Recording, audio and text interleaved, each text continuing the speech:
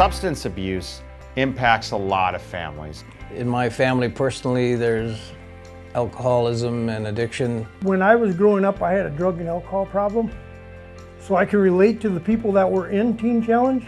These fishermen get together, and what they're doing is they're going out and raising funds among their family and friends, and all that money goes to Teen Challenge. This tournament is a part of God's plan. And the way these things work is the Lord needs people. That's how He works. He works through people.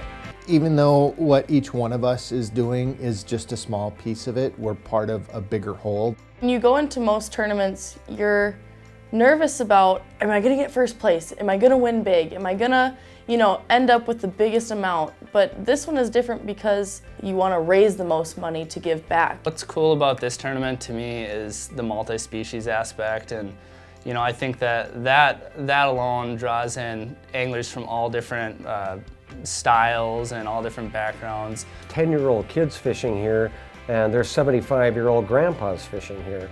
And it's that catalyst of fishing which brings everybody together. It's competitive, but the emphasis isn't really on the competition.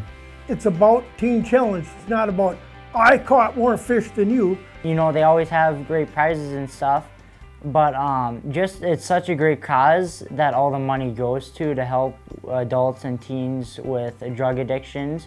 Truly the culture here is of knowing that everybody is on the same page with the same mission of helping the Adult and Teen Challenge organization. I'm really proud, in a humble way, to be a part.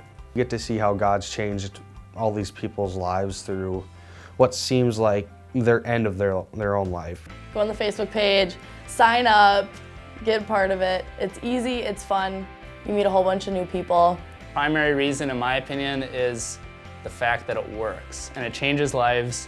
Why wouldn't you want to raise money to help these people out get through drug addiction?